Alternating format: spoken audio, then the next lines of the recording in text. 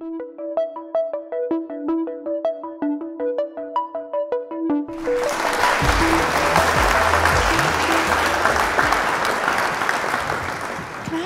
show of hands, how many of you have considered what will happen when you die? It's a couple, that's good. Have you thought about who's going to give you the care that you need? Think about that for a moment. You see, death is seen as this big taboo. We don't think about it, we don't talk about it, which is strange, really, because it's inevitable. By 2066, Australia is predicted to have up to 49.2 million people. And based on that, we will see over 430,000 deaths that year.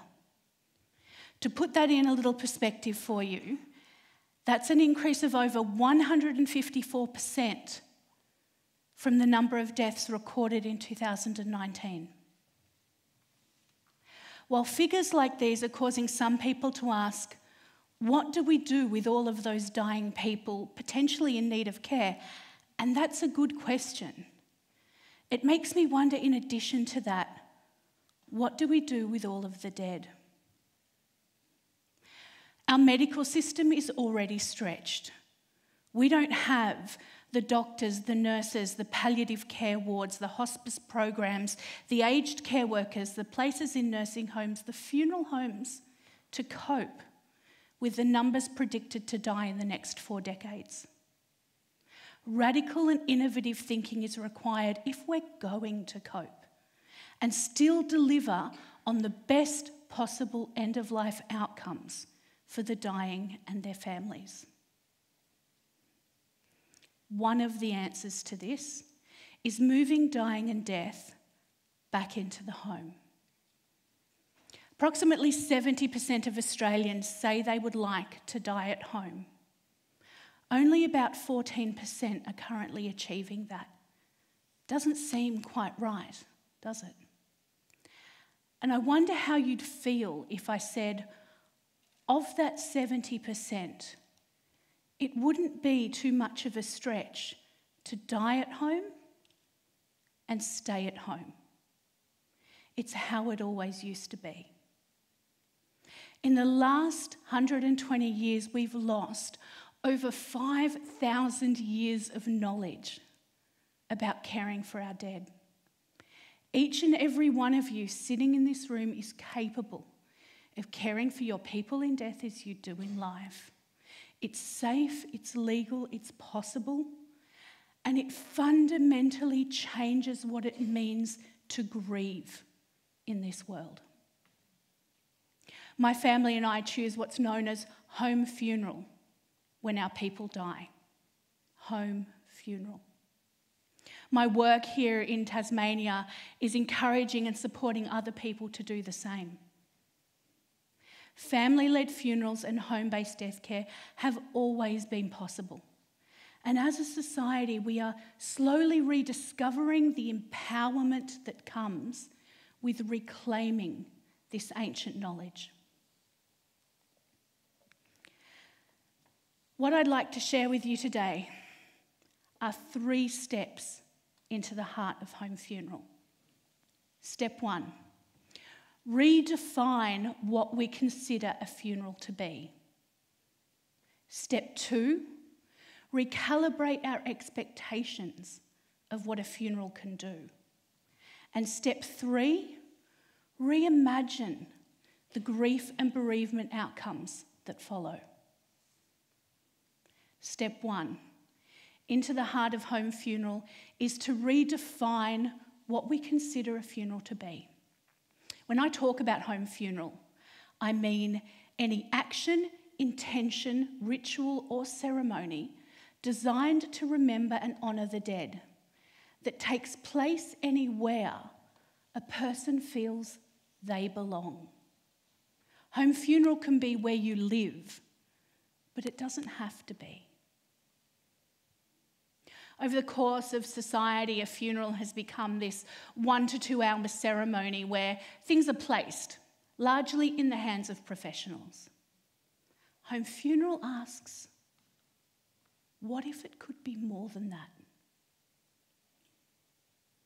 The first person we ever looked after at home was my great aunt Ethel, and she was followed a few short months later by her sister, my grandmother, Gladys. Both of those ladies had very standard, conventional prepaid funerals that they'd taken out decades ago. It didn't stop us taking them home. Over those days at home, we spent time with them and with each other. We washed and dressed them. We talked about how best to honour their lives. We decided on private ceremonies full of love. We made photographic montages and designed memorial booklets. We picked catering. We bought bottles of my grandmother's favourite wine. And we wrote. We wrote the ceremony and our tributes. We gathered musicians to play their favourite tunes.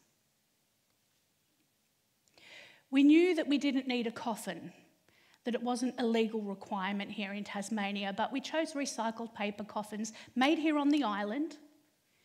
And for Nana, we picked it up with just an undercoat so that we could personalise it for her. Over those days, as the layers of paint went on, the layers of our grief began to knit us together.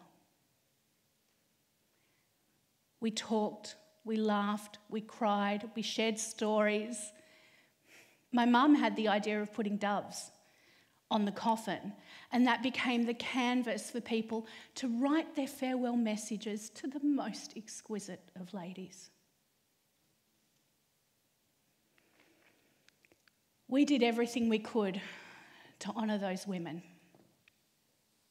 And we took our time doing it. When someone dies, there's always time. The whole process for Nana and Aunt was a cathartic experience that we would not have changed for the world. Our home funeral wasn't just a ceremony. It was every day we had with them and everything we did for them. And it was perfect. Perfect.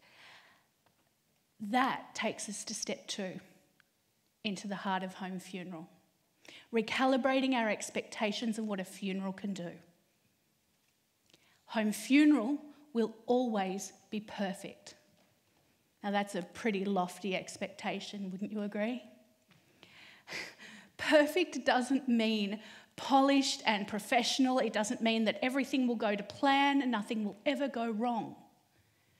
But it's perfect because as a family and a community, you get to make the journey from death to farewell, the family and community experience it can and should be. You get to weave your own love, your deep sense of gratitude and privilege into the making of a home funeral. I started in the funeral industry 11 years ago, and I've learnt a great many things from a great many people in that time. One of the earliest and best lessons I ever learned was to encourage people to slow things down, to consider how long people spend making the celebrations that mark the milestones of life, the weddings, the christenings, the 21st birthdays, the engagements, and to consider that the funeral is the final milestone. It doesn't have to be done and dusted in 3 days.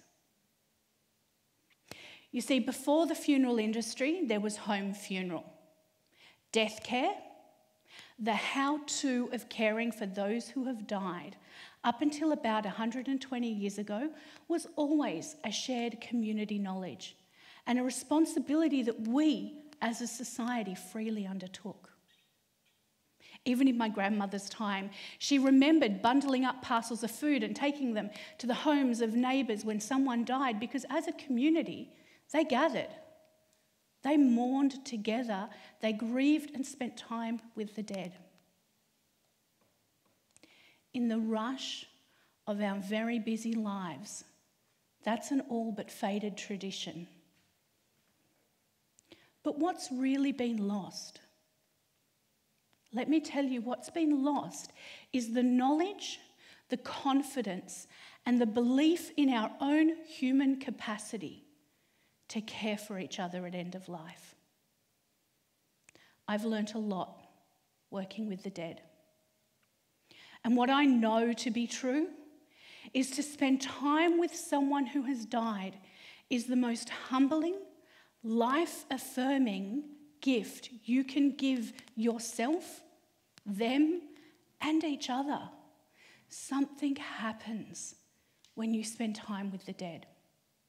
It is a profound experience to wash and dress someone's body, to sit and hold the hand of someone you've known in life and notice the breath missing from them. Those experiences change people. They make grief and bereavement more gentle. Those moments are extraordinary. And they encourage us to live better. That's what you can expect from home funeral. A year ago, my dad, Steve, he chose to depart this world on his own terms. And although he'd been unwell, his decision to die was a shock. In the 3 days that it took for him to draw his last breath, we took turns sitting vigil with him at the hospital. As a family, we had to come to terms with our lives being forever different. And we had some important decisions to make. People to notify, funeral arrangements to consider, but most importantly, how we were going to go about taking him home. Now, when Dad died, he entered the care of the coroner, and 2 days later, his body was released. My son and I drove to the mortuary at the Royal Hobart Hospital, and we brought him home. He stayed at home with us for a further 5 days. Over the course of those days, as people came and went, they got to take a leaf from the garden that he loved and stencil it onto the coffin that would hold him for his final journey. With each new addition, someone else's hands gave love and support to him and to us. We spent those days with photos and memories and our dad. We talked to family, some we hadn't spoken to in years. A friend came and made casts of Dad's hands so that we could hold them in the months and years to come. Another friend came and did flowers and made displays of things for us that were meaningful to Dad. Now, he was a community-spirited fellow, and despite being shy, he loved people. So we chose to have a public ceremony in a place familiar to him. We wrote the ceremony. We invited others to contribute. There were a lot of people who wanted to pay respects to him. We wrote, we cried, we laughed, but we spent time together. Every step of that journey was hard. So hard. We sat in silence with his death when we needed to. We let the noise surround us when we needed that as well. Recalibrating our expectations of what a funeral can do allowed us to create the space for the things that sustained us. The whole process was moved from bearable to beautiful because we had the opportunity to care for our dad ourselves. So once you have redefined what a funeral can be, and you've recalibrated your expectations of it, the third step into the heart of home funeral is to reimagine the grief and bereavement outcomes. Now, dying is quite rightly starting to be seen as a social event rather than a medical one. And one of the most promising introductions into this space are the growing number of end-of-life doulas, death walkers, and home funeral guides who have a collective desire to better the grief and bereavement outcomes for their fellow community members. And it's paying off. People have more agency in their dying now than they ever did. And with the introduction of advanced care directives and the uptake of enduring guardians and powers of attorney, the place for that agency is being cemented well into our society. But let me remind you that all of that agency ends with a person's final breath. Home funeral suggests it doesn't have to. I want you to imagine a society where people come together to care for their dead, and in doing so, deep bonds are woven between them. There is this genuine sense of achieving something unique and special when people gather to care for the dead, and those shared experiences are the basis for true and lasting networks of care. People's grief and bereavement are vastly different inside those networks. Home-based death care, family-led funerals have always been possible. It's safe, it's legal, it is an empowering choice for you and your families.